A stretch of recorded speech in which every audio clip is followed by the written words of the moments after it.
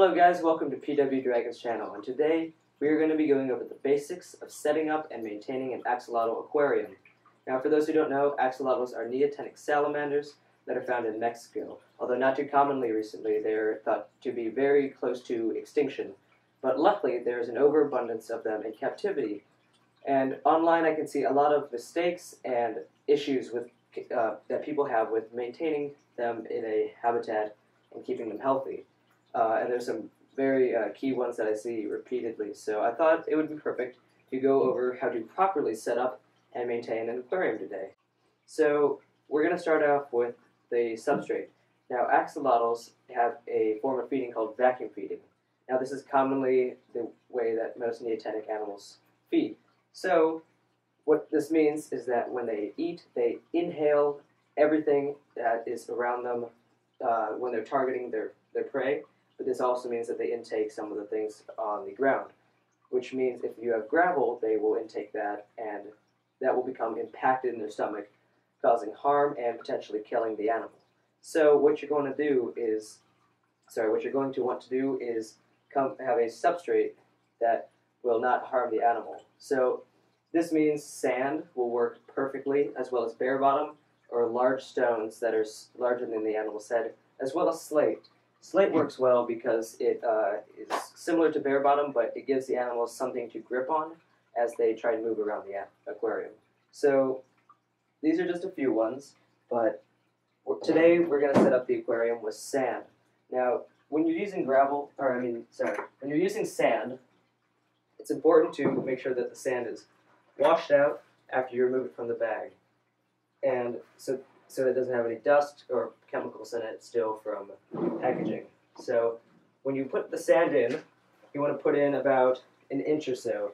This allows enough for you to put any plants or decorations in, but not deep enough where it's going to trap dirt or harmful air bubbles that will eventually stagnate and harm the water. Axolotls are very sensitive to the water quality, so it's important to constantly monitor and make sure that there isn't anything like ammonia in the tank. So evenly spread it out, and like I said, you're going to want about an inch of substrate in the aquarium. So the next step is going to be decorations and plants. Now you can have either live or fake plants in the aquarium. There are pros and cons to both. Now plastic plants, you don't have to worry about light, food, water temperature, anything like that. So that is one of the things that makes plastic plants attractive to cold water salamander aquariums. So live plants are beneficial for the aquarium because they help filter out a lot of the food and dirt that falls down into the substrate that the animal doesn't eat or that the animal puts back into the tank, meaning waste, urine, sorts of things like that. They also produce oxygen. So this is good because, especially with axolotls, who use gills to breathe, oxygen is very key to the tank. So what you're going to do is place the larger plants.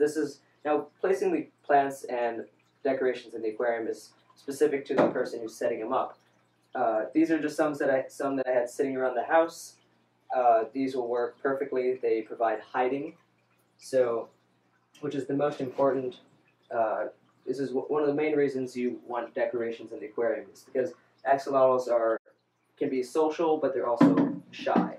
So you want to put decorations in there to allow them to hide, but also leave enough space to allow the animal to move around the tank and hunt for food and things like that.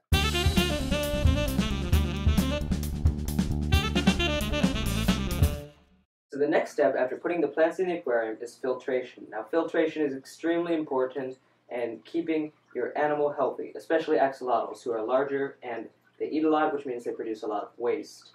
So a filter that you can use, now this isn't an actual filter, it's just a basic, the empty shell one that I don't use anymore, but it's just to give an example. So a hang-on filter, the only downside to this is axolotls are not flowing water animals. They like to have still, calm waters because they live in lakes in the wild, so any flowing will harm their gills. So you're going to want to avoid that at all costs. That's why a submersible filter, sponge filter, or a canister filter will work. But I use this as an example that you know what to do in case this is all you can get, because these are oftentimes the cheapest, as well as the easiest to come across. So when you put it in the tank, there you will notice there's a flow box that where the water exits, and this will be what will cause the most flow and the biggest issues. So what you're going to want to do is put something to block this, or have the water flow onto instead of directly flowing into the water, into the aquarium. Now this can be easily done with a shower sponge, or a piece of cork bark, or something like that. Any of those things will work perfectly, especially cork bark, where you can cut out a small notch and attach it onto the intake pipe on the filter.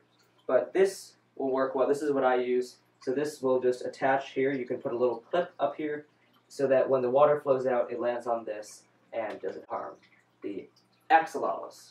Also, these provide excellent egg-laying sites. I found that both these axolotls and Spanish river newts love to lay eggs on these more than anything else. So after you put in the filter, the next thing you're going to want to do is put in some sort of aeration. This is especially important if you don't have any live plants in the tank. Now the air pump that I'm using today is just your basic 2-nozzle air pump that you can find at your local fish store or anything like that. This is a little bit advanced, but so any basic air pump will work.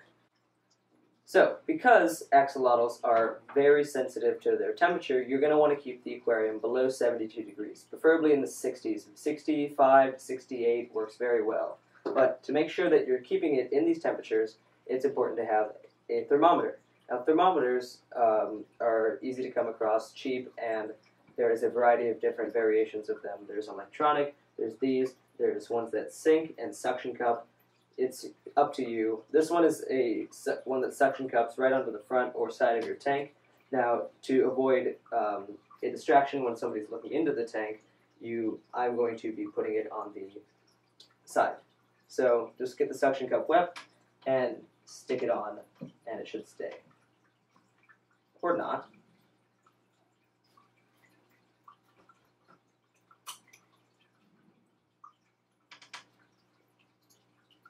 There it goes. Okay, so the next step is water, of course. Now, these are fully aquatic animals, so you're going to want to fill the tank up most of the way.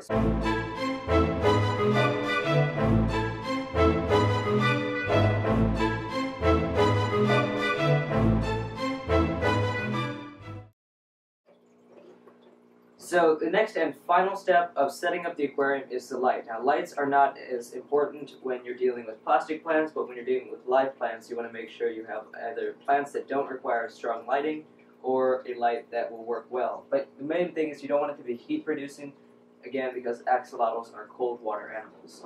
So this is just a simple aquarium hood.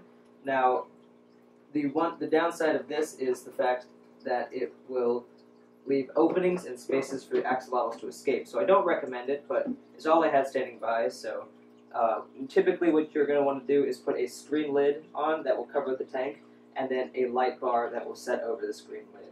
But if you do have, this is all you have, make sure that any other openings are taped over or filled with spray foam, but make sure you do this long before you ever put it in the tank, because it can be harmful to the animal.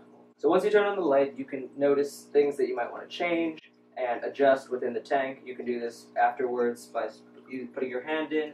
Make sure you wash your hands before and after. You can readjust sand, plants, however you like. It's specific to what you are interested in. Okay guys, thanks for watching this video. I hope this helped. Leave a comment for other animals that you'd be interested in.